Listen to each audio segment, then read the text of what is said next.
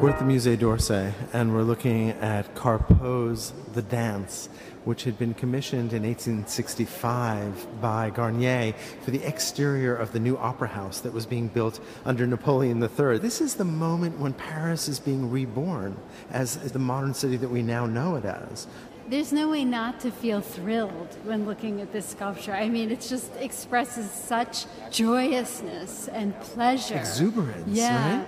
Representing dance, but there's none of that sense of discipline and rigor that one would think about with classical ballet, which was what was being performed inside the opera house. It's almost out of control. We have this figure that represents dance that's wildly flinging his hands and arms up with a tambourine in his right hand, yes. The genie, the allegorical figure representing dance, and these 5 nymphs dancing in a circle around him, breaking out of the space of the sculpture in a way that I think of as very Baroque in its occupation and utilization of space. And maybe because it was Baroque and it was not neoclassical, this sculpture it received a lot of negative criticism, and it was part of the sort of the naturalism and the honesty of the body and its pleasure, but also the way that it broke beyond the bounds of the space that it should be defining. You can see how it didn't look like an idealized neoclassical sculpture. The figures are grinning, there's just like emotional quality here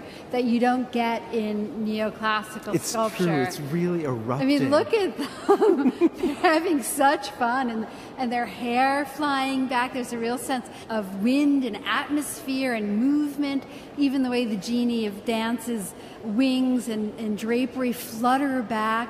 But this amazingly complex composition that he makes look really simple, I think. You mentioned before that the nymphs, that these women are circling the genie, and we certainly see it as a circle, but they're also brought forward, and so it's not really a circle. And what Carpeaux is able to do is achieve 2 things simultaneously.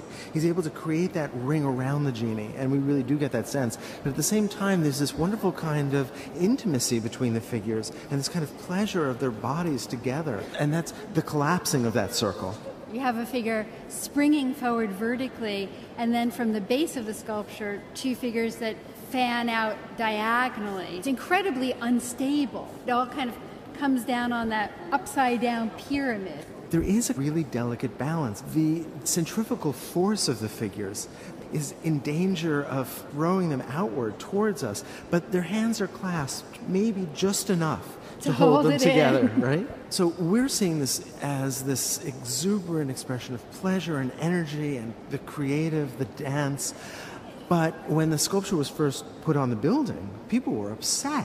In fact, so upset that somebody actually threw a bottle of ink at it. Now, the sculpture has long since been cleaned, and it was brought inside in 1964. To protect it from the elements. That's right, because, of course, the air pollution and the acids in the atmosphere were starting to wash away the sculpture and started to really dull its lines. And you can sort of see, especially on the left side, some of the real damage to the sculpture. But it still retains all of its energy, all of its beauty, and all of its playfulness.